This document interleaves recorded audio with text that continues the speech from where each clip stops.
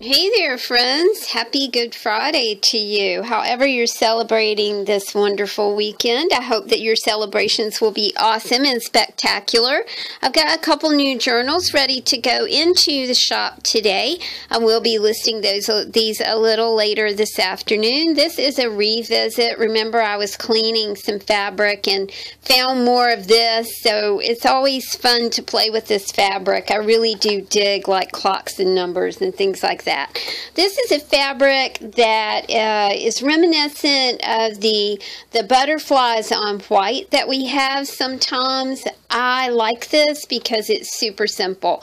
I like simple things, simple colors, simple food, simple. I'm a simple girl.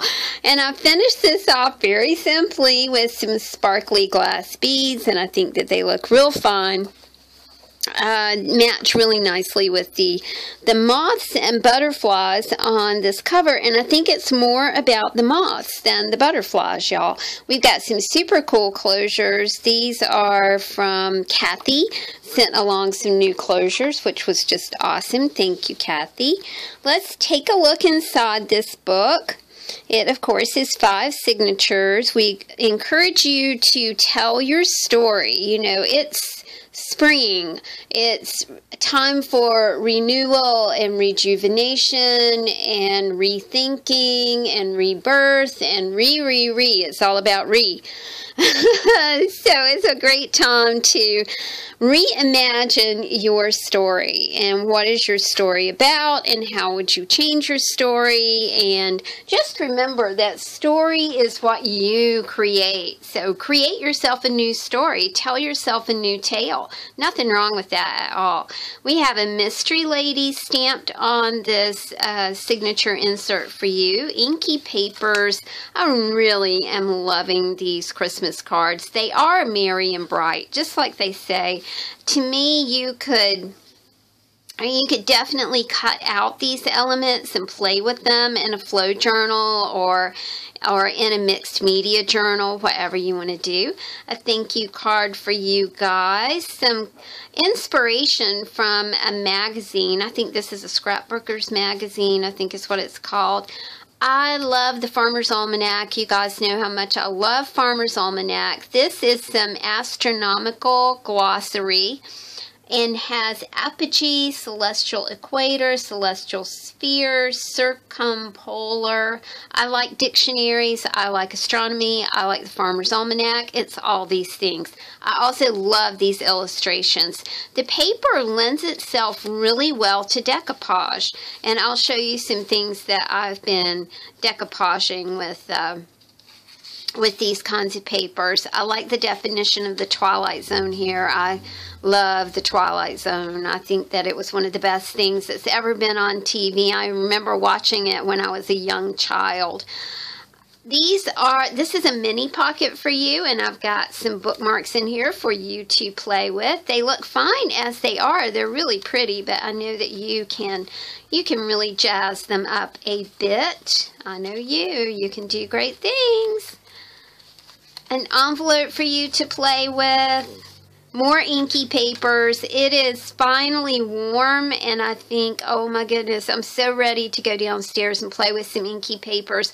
Also, my friend sent me a jelly plate, and I'm very anxious to get started with that as well. You'll notice in this book I did some stamping. I had a new ink pad, and I thought, well, it'll be a fun way to kind of test out the new ink pad and test out a few new stamps that I have as well. The second pocket is all about texture. I wanted to create something for you guys that allowed you to play with some textures. These second inserts in these little books will have metal elements and wood, and you've got some metal elements in this envelope. I am out of keys, you guys, so I don't have any more keys for you to alter. But there are metal elements in this envelope for you to play with. There's a wooden element right here, a chipboard piece, This is a deli style paper, but I did mine by lining the desk downstairs that I use to do my inky papers with wax paper. And it just turned out so nicely, and I really like the way it sounds. I think it sounds super cool. I have some styrofoam in here for you to play with.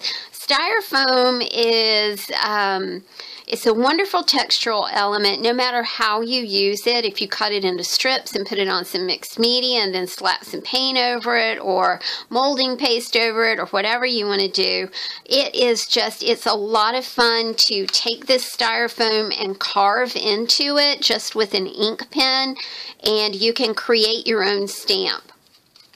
I love styrofoam. I do buy eggs in styrofoam cartons just so I can recycle the styrofoam. And we are lucky because our recycling does take styrofoam. So I sit it up here in the studio, and then I can recycle the rest of it. We've got a napkin for you to play with, some tissue paper. This is Tim Holtz Grunge Board, a wonderful substrate, just lots of fun with this kind of grunge board. It's sort of a mix between cardboard and fabric almost. It's very different. This is a piece of gloss photo paper for you to play with. I do tie-dye bookmarks with my gloss photo paper. Lots of fun. A bit of bubble wrap. If you've never used bubble wrap on an ink pad, you know, inked up some bubble wrap and had some fun with circles, you're going to have a blast with this. I also really do like corrugated cardboard. I like corrugated cardboard for applying molding paste, applying paint, applying all kinds of things. And then the cool thing about cardboard is that you can turn it on its side and use it as a scraper. So lots of uses there. Got you some Prima flowers. These are fun to glue down to a surface and then go back over them with paint or gesso or whatever you want to use. Got some bling for you as well. I love this stamp, my star stamp. I'm kind of in love with it. And the whole time I was using it in this book, I was telling myself, hey, don't overdo it. Don't overdo it. Don't overdo it. Because I feel like I could have used it on every single page. This is another small kit for you guys to play with. This is an ATC kit. If you are just kind of in a funk or you don't want to drag out all your supplies, you can pluck out this little envelope, and it has plenty of stuff for you to play with in here. It has ATCs, it has some fabric scrap, stickers, papers, all kinds of things. So I know that you'll have a lot of fun with that. We are to our third signature now. See, I was really having fun with stamps, y'all. This one says time flies. I really do like that one. And time really does fly. You know, it's almost April. It's just hard to believe that it's almost April. 1983 Country Living magazine. I like that this was cutting edge in 1983. My sister just had her kitchen redone, and I'm like, wow, I'm not sure I can cook on that stove. It looks really complicated. But this is a sweet little advertisement from Country Living magazine. You know, I do love myself a pretty kitchen, and this is a lovely kitchen. I really do like the hand towels and dishcloths there. I thought those were super cool. You know, when we were in 1983, stenciling on your wall was a big thing. Not so much now, but back then it sure was. I like the Country Living magazines, like I said, because it's a reflection of super old colonial style design and interior design mixed with the modern 1983 designs. So it's just fun. I love this advertisement because it had a telephone, and it's a General Electric advertisement, and they are encouraging you to talk on the telephone, that you can give them a call, not an email. Don't shoot them a text or send them a message. You're going to call them on the telephone. I love it. This is a little bit of travel for you from the great state of Tennessee. I loved it because it's got a little bit of Knoxville in it, and it's got a story about Thunder Road. While moonshining was prevalent all along the White Lightning Trail before, during, and after Prohibition in the early 1900s, one particular route is famous for its role in getting the mountain spirits from the hills and hollers and into the hands of customers. Today's highways 33 and 25 cover one of the heaviest traveled routes, nicknamed Thunder Road, for the loud, low rumbles of the modified automobiles that raced around these curves in darkness. Isn't that just really, really neat? I love lore. You know, I love folklore. I love a good story. Just really cool. I've been to Knoxville. I've been to Nashville. I've been to Maryville, Tennessee, all wonderful and fine places. I really did enjoy always going to Tennessee. It was a lot of fun. And we are almost done with this signature. I did, again, stamp a crown there. I just thought that was really fitting in this little journal. So we are to our third signature is about writing and writers. We've got some Emily Dickinson for you. Sleep is supposed to be by souls of sanity, the shutting of the eye. Sleep is the station grand, down which on either hand the hosts of witness stand. Morn is supposed to be by people of degree, the breaking of the day. 1858. Just really don't think anybody... I love Emily Dickinson. She was so simple, so succinct, so imagery provoking. I love Emily Dickinson. This is a little page from the big volume of Shakespeare, and I love the illustrations here. I also love the paper because it's very tissue paper-ish. This is from the book Unto the Hills. A little bit of Inspector Poirot. I love the yellow of this paper. In a non-smoking carriage, Miss Emily Brent sat very upright, as was her custom. She was 65, and she did not approve of lounging.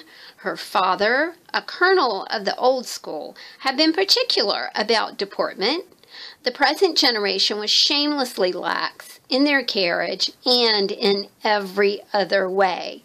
Enveloped in an aura of righteousness and unyielding principles, Miss Brent sat in her crowded third-class carriage and triumphed over its discomfort and its heat. Everyone made such a fuss over things nowadays. I loved Emily Brent. This is from Holiday for Murder. Of course, by the marvelous Agatha Christie. We have a little bit of... Gail sent us some coffee-dyed index cards. Love it. She's got... It almost looks like a horizon here with trees on it. I don't know how she does that. It's very, very sweet and beautiful, and it's very nice of her to share with us. Tale of Two Cities by Charles Dickens. So we have a little bit of text from that.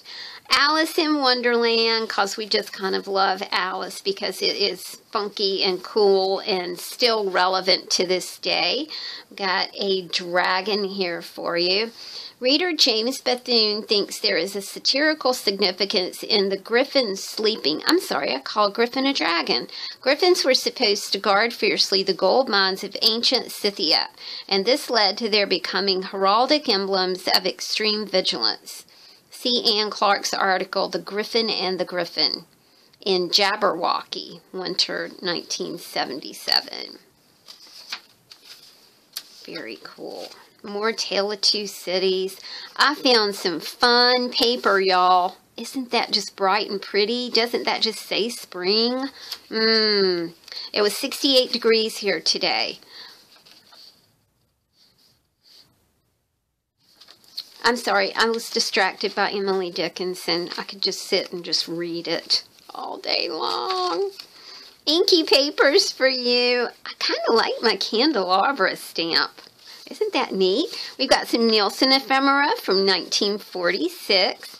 This is from the Aldell's DIY, the 1960 book about DIY your kitchen, DIY your house. This is about repairing your furniture, not chucking your furniture, not throwing your furniture away, repairing your furniture. Gosh, things have really changed, haven't they?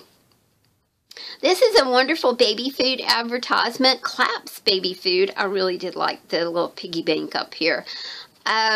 This is from the 1962 Family Circle magazine. 1942 Red Cross Home Nursing Manual. This is about milk and conferences for mothers and children. I thought that went really nice with the baby food advertisement from the 1962 Family Circle. We've got two vintage Christmas cards in here for you. Never a Christmas morning, never the old year ends, but somebody thinks of someone, old days, old times, old friends. Best wishes for Christmas in the year ahead. Ruth Farr, RM, Gordon Smith, RP, King Court, number 3, O of A. I have no idea what any of that is. If anybody has an idea what all of these things stand for, I would really love to know. The first greeting card is signed by the Jerry Greniers. Very nice. We did some salvage script saving right there. This is from the 1956 50 Things for Kids to Do. It's about, the first part of it was about codes, and then we had some semaphores, and now this is how to point to things in the wild.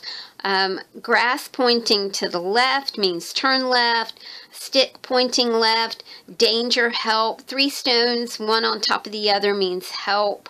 3 bunches of grass tied together means help. 3 straight sticks in a row means help. We're not going to message somebody that we need help. We're going to tie some grass together or stack some stones, man. Don't you love that? All right, guys, this little beauty will go in the store a little bit later on this afternoon. Got lots and lots of hairy paper clips and fibers up here for you to have fun with. Again, we're just revisiting our clock fabric. I just really dig this clock fabric. And I found one more swatch, so we might have one more tiny book coming from this fabric. It's finished with a smattering of sparkly beads and some mirrored pieces that I thought were super cool. And I've been using these square beads, which are really neat. You just don't see square beads very often. This is, the closure is the number 29 from the Tim Holtz Countdown brads that we have. So we will take a look inside. A little bit of, this was graphic 45 paper. I thought it was so pretty. It was education paper. Really cute. And your storybook is right here. Your storybook was kind of big, so I sat it on its side. You know, again, rejuvenation, renewal. It's spring. Aren't we happy? Our bird element features some eggs on a tissue, a napkin, so you can play with that. The birds are sparrows. I'm not sure what these are. I love these illustrations, the black and white illustrations. This is from a book about birds of Indiana. I thought it was really super cool. Our Farmer's Almanac, this time April 2017. Light comes upon the earth in radiant showers, and mingling rainbows play among the flowers. Oh my goodness, that is beautiful. Sing me a song of idle days when spring is queen over woods and ways. Oh, I heard something really interesting on the radio yesterday. This is a 1962 Family Circle magazine about African violets. I just thought the illustrations were just incredible. Also, the paper is just wonderful. And of course, there's a lot of text on the back of this full-size piece of paper for you to play with. More of Gail's index cards. coffee dyed index cards. And we've got a little bit of coffee quotes for you. I would rather suffer with coffee than be senseless. Napoleon. Oh, radio. I was listening to the radio yesterday, and the commentator was talking about, now I listen to inspirational radio in my car, and the DJ was talking about being buried, and I thought it was very apt for this time of year, appropriate. How sometimes we feel buried in life. You know, we're buried by our regrets, we're buried by our sorrows, we're buried by financial problems, physical problems, disabilities. But she made this incredible point. She said that sometimes when you feel like you're buried, maybe you're planted like a seed, like you're going to be reborn into something different and experience things in a different way. That really resonated with me. I often feel overwhelmed. I think we all do, especially if we're girl people. You know, we're really overwhelmed all the time. But, you know, instead of feeling buried, feel like you're planted. You know, feel like you're being nurtured by the earth, that you're being nurtured by the beauty that surrounds us right now. Instead of feeling buried, feel nurtured. Feel nurtured and make yourself some posies. Make yourself some pretty posies. There's a whole pack of posies right here for you to create with. I knew you would like that. More pretty papers, y'all. This is our texture section, okay? So it's going to have the handmade deli paper, a wooden element, some styrofoam, Tim Holtz scrunch board, tissue paper, a napkin, some bling, some cardboard, little Prima flowers for you to play with. Maybe you need a surface to play with, so you can alter these cards right here. Lots of things to consider as far as texture. I like texture. There are your metal elements are in this little envelope, so you have a metal, metal numbers and a couple of metallic pieces as well. I love our kitty in our little book, and I thought it went really well with the educational piece that we have here. Telling time. The children in Miss Hill's room liked to play with their toy clock. They made the clock show the time when they got up each day. They made it show when they did other things too. A sweet little poem.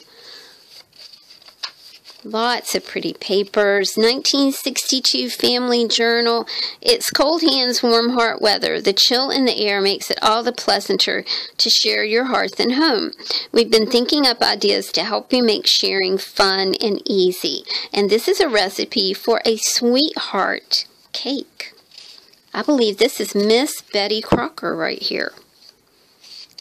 And of course, if we're talking about cakes, then we're talking about kitchens, and this is from the 1960 Adele's DIY book. This is a modern 1960s kitchen. Love the illustrations, love the paper. 1983 Country Living magazine. This had an article about the value of seed cartons, you know, seed boxes, seed envelopes. Really, they were incredible works of art. Which makes me want to go to the barn at the farm and see what I could dig up. I know there's some stuff up there. The farm that I work for is a 100-year-old plus family farming enterprise, and the history of it is just fascinating to me. And every year, I've worked for them for 5 years, and every year I learn something new and different and fun. This is some super cool text, again from the 1983 Country Living magazine. The 1956 50 Things for Boys and Girls to Do. We're going to talk some semaphores and how to make flags here. Crazy what kids used to do. What did you used to do? I will tell you, a big thing for me to do in the summertime was, and I probably told you this before, my friend Ellen and I would walk downtown by ourselves with no cell phone or anything. We'd walk downtown, we would go to the Five and Dime, and we would get ourselves an embroidery kit. And that is how we passed our summers. We did embroidery, and it was a lot of fun. We also watched our neighbor work on his car. He had a Mach 1 Mustang. Also, there was always something car-related going on our street. You know, somebody was buying a car, somebody was washing a car, somebody was working on a car. So that's how we spent our summers. Hey, Ellen. Oh, we used to have the best time. I love that Alice in Wonderland. These wonderful Peter Newell illustrations are just awesome. This book has, of course, lots of numbers for you to play with. A Tale of Two Cities. This is chapter 4, the preparation. Some awesome Shakespeare for you. I think this is Love's Labor Lost. Love's Labor's Lost. Again, the illustrations are incredible. The paper is almost like tissue paper. Unto the Hills. Some more Inspector Poirot.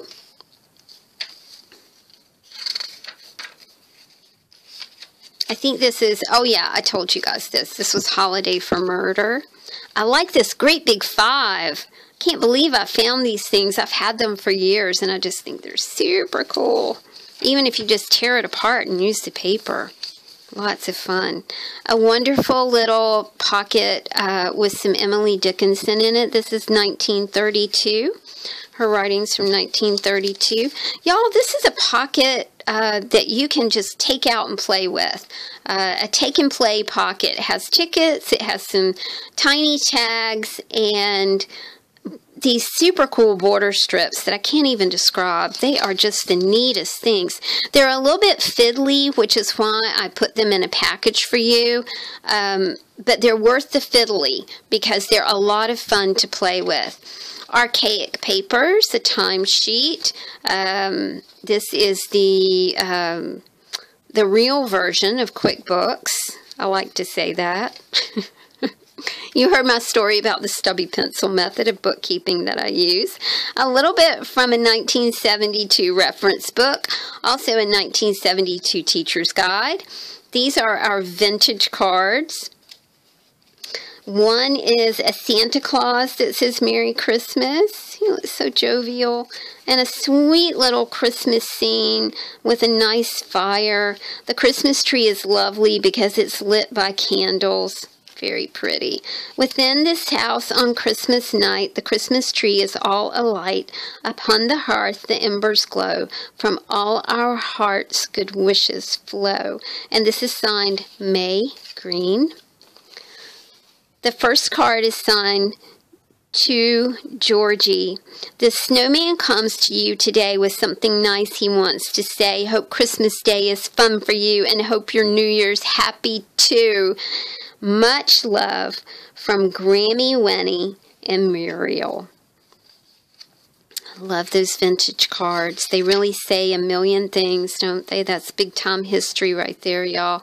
And more inky papers and papers to play with in the back of this book. I'll have these in the shop this afternoon, y'all. So keep a weathered eye, as Jack Sparrow would say. Have a lovely, lovely Easter and a beautiful, beautiful Good Friday. Remember, we're not buried, we're planted. Talk to you guys soon. Bye.